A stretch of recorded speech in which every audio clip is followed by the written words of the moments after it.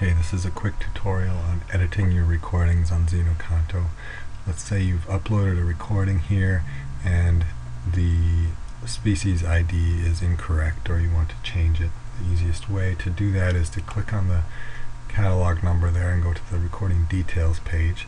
Along the right you'll see this actions list here. Click edit and it will bring you to a form where you can edit all the details of this recording.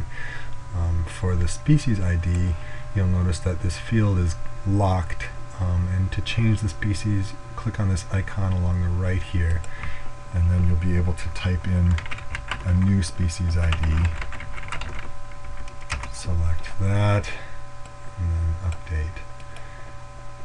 And then your recording will be filed under that new species. Now you can also change it to one of the non-species options here by just selecting the radio box to assign it to soundscape if it's not a single focal species in the recording, and then hit update there and you'll be back to soundscape again. So that's the basic way to edit your recordings on Xeno-canto.